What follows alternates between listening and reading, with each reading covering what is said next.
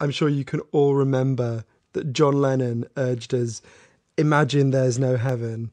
It's easy if you try. No hell below us, above us only sky. But it turns out Americans aren't turning to Leninism any faster than Leninism. Today, 81% say they believe in heaven, an increase of 10% since a decade ago. Of those, 71% say it is an actual place.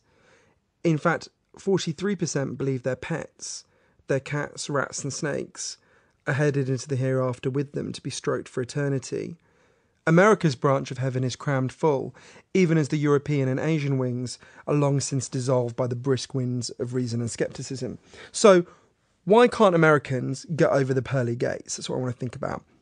In this book, Heaven, that came out last year by Newsweek's religion correspondent Lisa Miller, she kind of offers this fascinating millennia-long history of the idea of heaven, spliced with some kind of mediocre reporting on present-day believers. At its core, it is a very politely administered slap to the American consensus. The heaven you think you're headed to, a reunion with your lost relatives in the light, is actually a very recent invention. It's only a little bit older than Goldman Sachs. Most of the believers in heaven across most of history would have found it totally incomprehensible and unrecognisable. It turns out that heaven is a constantly shifting shape because it is a history of subconscious human longings. Show me your heaven and I'll show you what's lacking in your life. The desert dwellers who wrote the Bible and the Quran lived in thirst, so their heavens were forever running with rivers and fountains and springs. African American slaves believed they were headed for a heaven where the first would be last and the last would be first, so they would be the free men dominating white slaves. Today's Islamist suicide bombers live in a society starved of sex, so their heaven is a 72 virgin gangbang.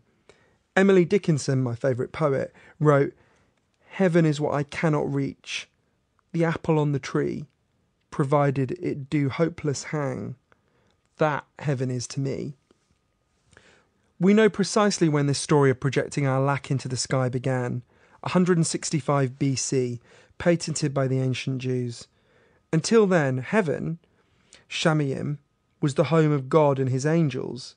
Occasionally God would descend from it to give orders and indulge in a little bit of light smiting, but there was a strict no dead people door policy. Humans did not get in, and they didn't expect to. The best you could hope for after death was for your bones to be buried with your people in a shared tomb, and your story to go on through your descendants. It was a realistic, humanistic approach to death. You go, but your people live on. So how did the idea of heaven, as a perfect place where God lives and where you end up if you live right, rupture this reality? The different components of it had been floating around in the atmosphere of Jerusalem looking for a home, as Miller puts it, for a while. The Greeks had believed there was an eternal soul that ascended when you die. The Zoroastrians had believed you would be judged in the end time for your actions on earth. The Jews believed in an almighty Yahweh, but it took a big, bloody bang to fuse all these aspects together. In the run-up to heaven's invention, the Jews were engaged in a long civil war over whether to open up to the Greeks and their commerce or to remain sealed away, insular and pure. With no winner in sight, King Antiochus got pissed off. He invaded, and he tried to wipe out the Jewish religion entirely, replacing it with worship of Zeus. The Jews saw that all that was most sacred of them was being shattered. They were ordered to sacrifice swine before a statue of Zeus that now dominated their holy temple. The Jews who refused were hacked down Rwanda style in the streets. Many young men fled into the hills of Palestine to stage a guerrilla assault, now remembered obviously as the Hanukkah story. The old Jewish tale about how you continue after you die was itself dying. Your bones couldn't be gathered by your ancestors anymore, with so many Jews scattered and on the run. So suddenly death took on a new terror. Was this it? Were all these lives ending forever for nothing? One of the young fighters, known to history only as Daniel, announced that the martyred Jews would actually receive a great reward. Many of those who sleep in the dust shall awake, some to everlasting life, and some to shame and everlasting contempt, he wrote, and launched us on the road to the best-selling 1990s trash 90 Minutes in Heaven. Daniel's idea was wildly successful. Within a century, most Jews believed in heaven, and the idea has never died.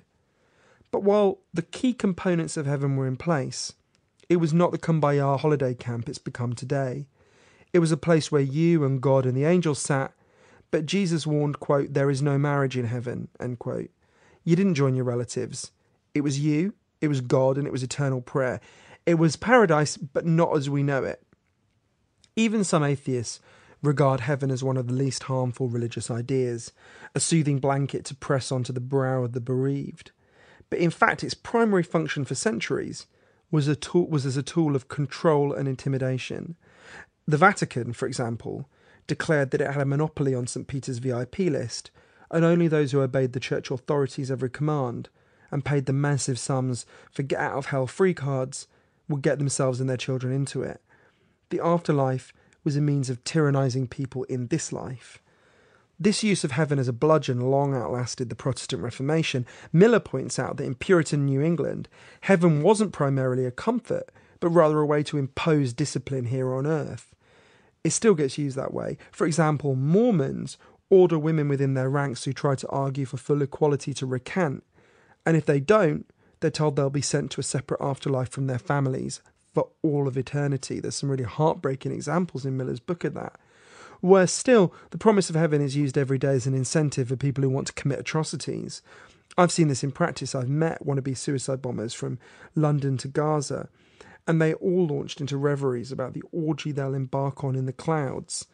Similarly, I was once sent, as my own personal purgatory, to go on the Christian Coalition Solidarity Tour of Israel, and as we stood at Megiddo, the site described in the Book of Revelation as the launch pad for the apocalypse, they bragged that hundreds of thousands of Arabs would soon be slaughtered there, while George Bush and his friends are raptured up to heaven as a reward for leading the Arabs to their deaths. Heaven can be an inducement to horror.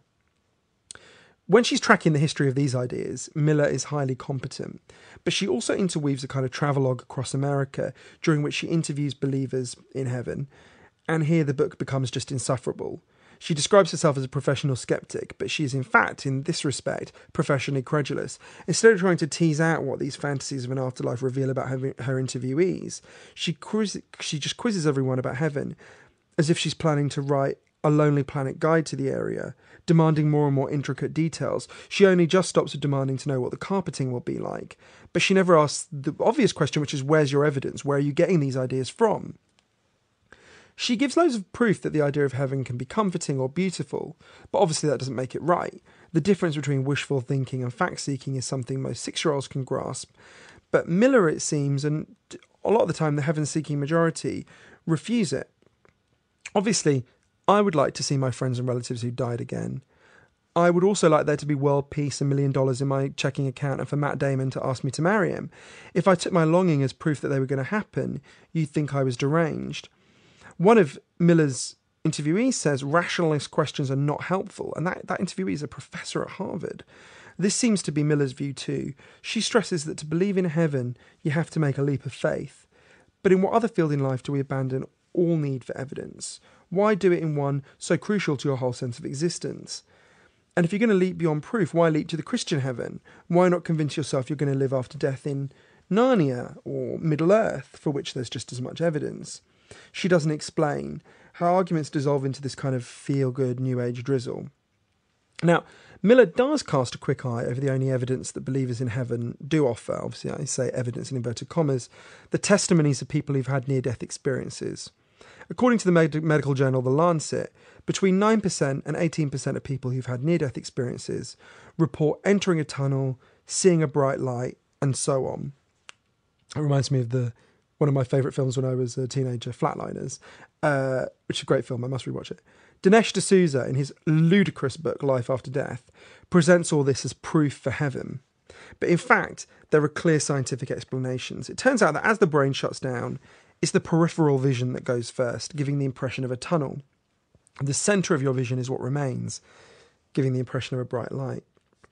Indeed, as Miller concedes, virtually all the features of a near-death experience, the sense of moving through a tunnel, an out-of-body feeling, spiritual awe, visual hallucinations, intense memories, can be reproduced with a stiff dose of ketamine, the horse tranquilizer that's a popular party drug. Now, Is a stoned teenager in a K-hole in contact with God and on a day trip to heaven? Obviously not. Should the religious be dropping horse dope on Sundays to get there? But Miller soon runs scared from the sceptical implications of this, offering the strange balance of finding one very odd scientist who says that these experiences could point beyond life. Miller also only scratches the great conceptual hole at the heart of heaven. After a while, wouldn't it be unbelievably fucking boring? When you live in the desert, a spring seems like paradise, but when you've had this spring for 1,000 years, won't you be sick of it?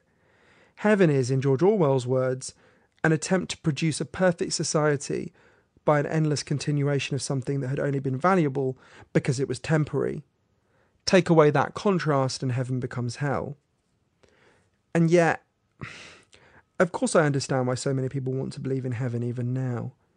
It's a way, however futilely, of trying to escape the awful emptiness of death.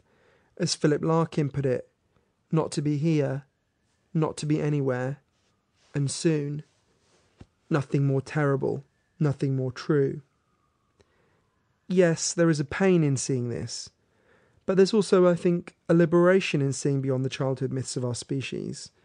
In the Epic of Gilgamesh, written in Babylon 4,000 years ago, the eponymous hero travels into the gardens of the gods in an attempt to discover the secret of eternal life. His guide tells him the secret. There is no secret. This is it. This is all you're going to get. This life. This time. Once. Enjoy your life, the goddess Siduri tells him. Love the child who holds you by your hand, and give your wife pleasure in your embrace. It's John Lennon's dream, 4 millennia ahead of schedule, above his only sky. Gilgamesh returns to the world, and lives more intensely and deeply than before, knowing there's no celestial after party and no forever. After all this time, wouldn't it be better to finally follow Gilgamesh?